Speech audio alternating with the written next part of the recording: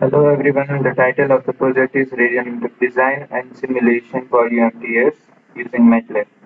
Over here, a static radio network simulator for studying various topics of third generation WCDMA radio network planning is present. The simulator allows analyzing coverage, capacity, and quality of service related issues. Input to the simulator is the network scenario and the user information as a mobile station line. Uplink and downlink are separately analyzed, and the outputs are presented in the form of maps of this server. Number of users, served traffic, soft handover areas, soft handover statistics for area and for the users, and etc. are calculated. Now, the working of the GUI tool is as follows. First, the number of RNCs. It shows us the total number of radio network controller required to fulfill the requirement of capacity.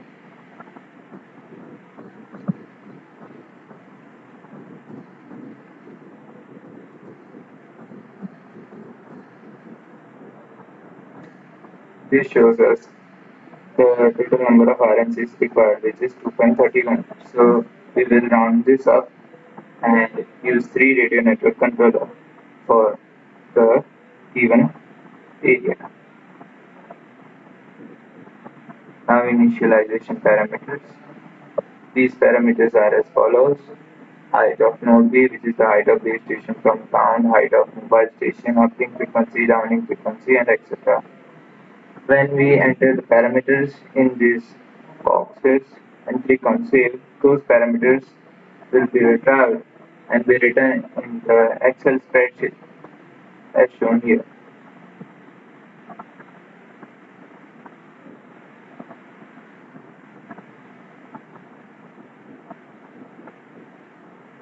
Now, the path loss models. There are various types of path loss models used for data network planning, out of which we have implemented 3. One is modified Okumura-Hata, the other one is Okumura-Hata, and third one is Oilfish Ikigami. The Oilfish Ikigami model is used for rural areas, while the Okumura-Hata is used for urban areas, and modified Okumura-Hata model is used for urban areas with dense population. The working is as follows.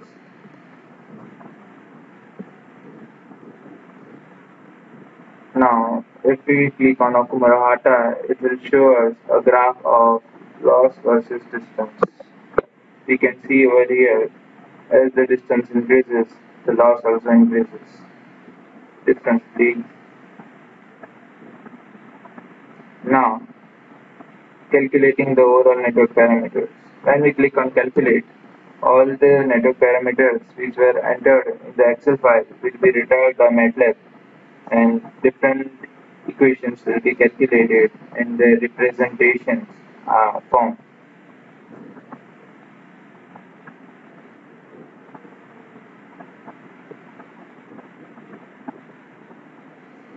Now over here, the user number shows us total number of users, served users, and unserved users.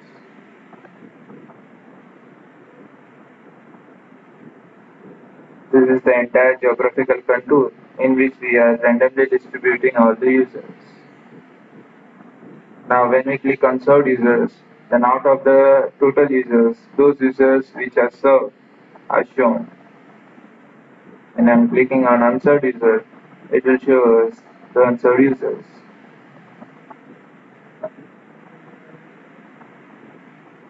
As much as good is the planning for radio network, that much will be lesser the number of unserved users. Now we are going for the path loss. This is uplink path loss. We are using 3 base station scenario, so we are entering any even number of base stations. This shows the path loss. As we move away from the base station, the path loss increases. On clicking on all, it will show us combined path loss for all the 3 base stations.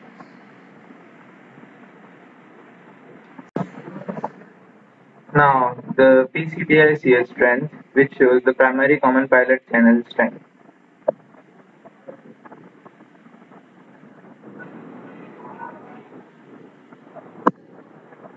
Now, D and SHO shows the dominance and soft handover region. Dominance region is the region which shows the entire coverage of the base station, while the soft handover region is the region in which the powers of two base stations overlap each other. Here the green region shows the soft handover region and the blue one is the dominance region. Now the other two ones are interference. They are as follows. The first one shows for the first base station, second one shows for the second base station, and third one shows the other two ohms are interference value for the third base station. Now soft handover overhead. Similarly, soft handover probability. The soft handover probability shows us the total percentage of mobile stations connected to a single base station, the percentage of mobile stations connected to the two base stations, and the percentage of mobile stations connected to three base stations. Now the function ms trace, it is used to show the mobility and the handovers performed when a user is moving from the coverage area of one mobile station to another. First of all, we trace the path of the mobile user,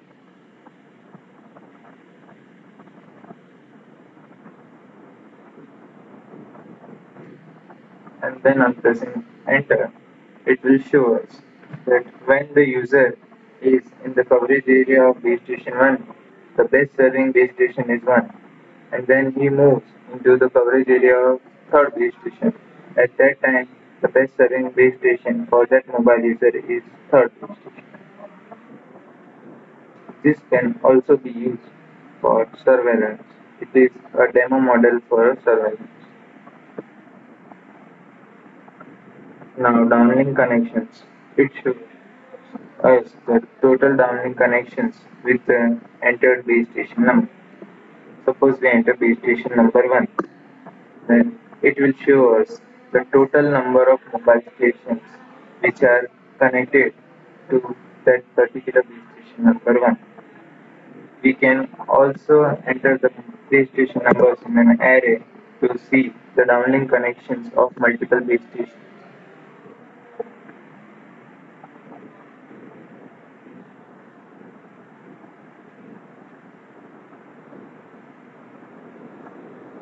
The green dot shows the mobile users which their given serial numbers. Now over here we enter the mobile station number whose relative connection to their best serving base stations we want to see. Now on clicking the downlink mobile station connections, it will show us the mobile station numbers which we have entered and their connection to their base serving base stations. Now let us move towards the final part of our project, optimization. In this, we are entering the number of base stations whose position we need to optimize. We are considering soft handover loading as our optimization constraint. If the loading at particular position for the specified base station is reduced, then that position is considered as its optimized position.